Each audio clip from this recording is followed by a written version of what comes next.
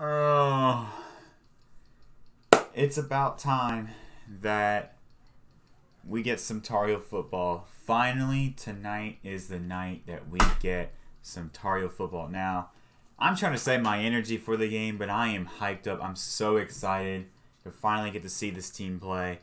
I'm excited to see how the...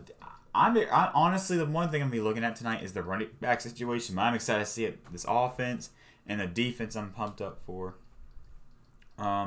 Now, it is the first game of the season, so you are going to see first game jitters. That's going to happen. But I just want to see, this is a big test for UNC. And this is going to definitely a big test for North Carolina tonight.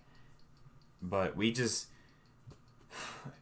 If we want to be an actual top 10 team this year, we got to act like one. We can't go out and do that thing again where we lost to Virginia and Florida State. No, we got to act like one and get through those games, you know. Beat the good teams. That's huge, you know. Like, so this year, Miami and Notre Dame. And if we make it to the ACC Championship game, then it'll be Clemson.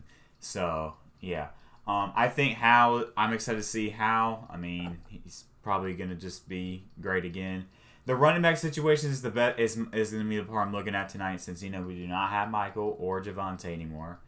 It's Chandler, British, and Henderson or something. So we'll see what goes down, but that's going to be interesting to see. Defense, again, I'm very hyped up for. I've been hyping up on that defense a lot throughout the offseason.